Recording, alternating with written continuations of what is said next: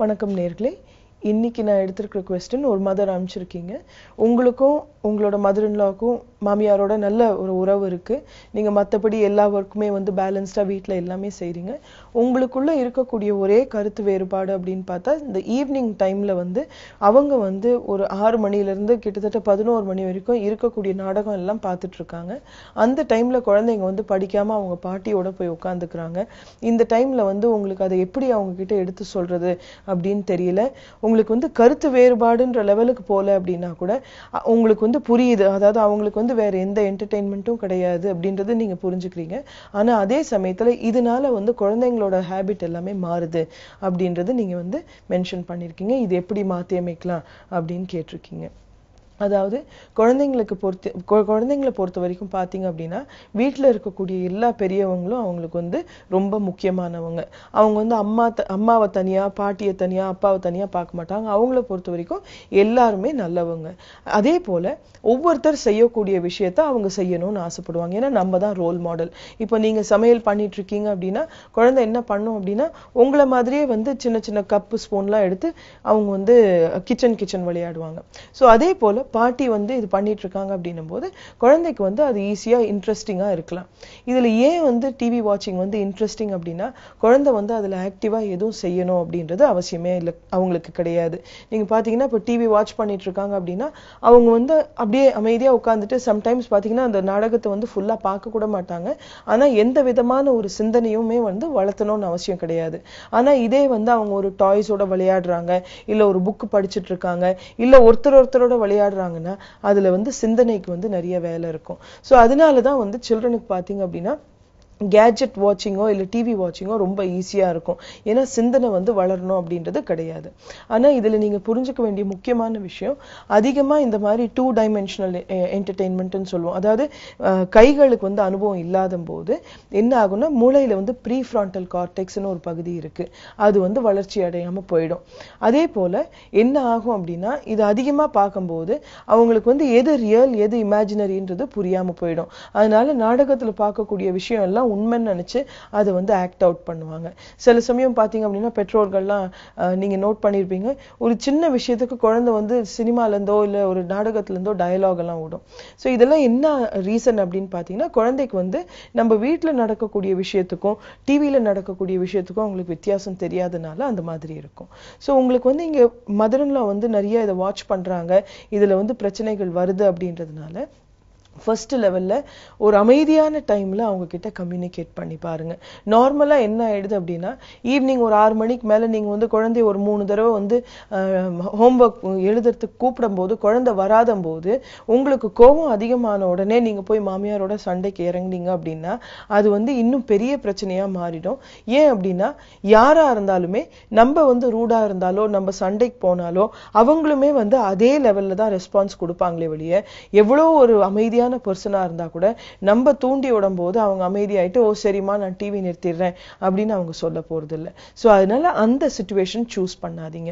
எப்பவுமே எந்த ஒரு விஷயத்திலயும் ஒரு மாற்றம் நீங்க கொண்டு வரணும் அப்படின்னா அதுல வந்து டைமிங் வந்து ரொம்ப கேர்ஃபுல்லா நீங்க சூஸ் பண்ணணும். நம்ம டைமிங் சரியா நம்ம சூஸ் பண்ணல அப்படின்னா அந்த பிரச்சனை வந்து எஸ்கலேட் ஆயிடும், பெருசாயிடும். சோ அதனால ஃபர்ஸ்ட் லெவல்ல நீங்க டைமிங் சூஸ் பண்ணணும். சோ குழந்தைங்க வந்து ஸ்கூலுக்கு போயிருக்கும் போதோ இல்ல மத்தபடி அவங்களும் ஃப்ரீயா இருக்காங்க, நீங்களும் ஃப்ரீயா இருக்கீங்க, 2 பேரும் கிச்சன்ல கேஷுவலா ஒர்க் பண்ணிட்டு இருக்கும்போது இது பேசுறது ரொம்ப அவசியம். ஏன் அப்படின்னா கேஷுவலா நீங்க பேசும்போது இதுக்கு என்ன சொல்யூஷன் அப்படின்றது நீங்க 2 பேருமா கலந்து நீங்க வந்து டிசைட் பண்ணலாம். இல்லைன்னா என்ன ஆகும்னா நீங்க சொல்றது அவங்க கேட்கணும் இல்ல அவங்க சொல்றது நீங்க கேட்கணும் அப்படின்னு போகும்போது இந்த உறவுல வந்து ஒருத்தர் ஹையராகவும் ஒருத்தர் லோவராகவும் போயிடுவீங்க. இதுல வந்து லாங் டேர்ம்ல சொல்யூஷன் வராது. ஏன் அப்படின்னா ஒருத்தர் ஏன்னா ஏற்கனவே வந்து படிக்கிறவங்க வந்து இதுல ரொம்ப அப்செட்டா இருப்பாங்க, இவளுக்காக நான் இது விட்டு கொடுத்துட்டேன் அப்படின்ற லெவலுக்கு அவங்க வந்து அப்செட் ஆகிறதுக்கு வாய்ப்புகள் இருக்கு. ஆனா நீங்க ஒரு ஈக்குவல் லெவல்ல இருந்து இது பேசும்போது இதுக்கு வந்து ஒரு சொல்யூஷன் கொடுக்கலாம். சம்டைம்ஸ் இப்ப நீங்க பாத்தீங்கன்னா உங்களோட டிவியோட செட்டிங்ஸ் பேஸ் பண்ணி நீங்க சம்டைம்ஸ் இதை ரெக்கார்ட் கூட பண்ணிக்கலாம்.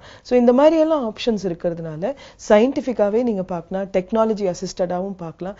இதுல என்ன பண்ணலாம் அப்படின்னா சரி இன்னைக்கு ஈவினிங் வந்து குழந்தைங்க படிக்கிற டைம்ல பார்க்க முடியல அப்படின்னா இதை வந்து எப்படியா ரெக்கார்ட் பண்ணி நெக்ஸ்ட் டே பார்க்க முடியுமா அப்படின்ற மாதிரிலாம் சின்ன சின்ன சொல்யூஷன்ஸ் 2 பேருமா கலந்து நீங்க ஒர்க் அவுட் பண்ணிக்கலாம். அது போக as a mother நீங்க வந்து உங்க mother-in-law வந்து நீங்க ஹெல்ப் பண்ணணும் அப்படின்னும் போது நீங்க என்ன பண்ணணும் அப்படின்னா ஈவினிங் குழந்தைங்க வந்த உடனே 6 மணில இருந்து 7 மணி வரைக்கும் அவங்க ஹோம்வொர்க் செய்ய போறாங்க. அந்த டைம்ல நீங்க முடிஞ்ச வரைக்கும் டிவி போடாதீங்க அப்படின்ற மாதிரி நீங்களுமே வந்து உங்க குழந்தையோட ஸ்பெண்ட் பண்ணக்கூடிய டைமை வந்து கொஞ்சம் கிளியரான அமைப்புக்குள்ள கொண்டு வாங்க.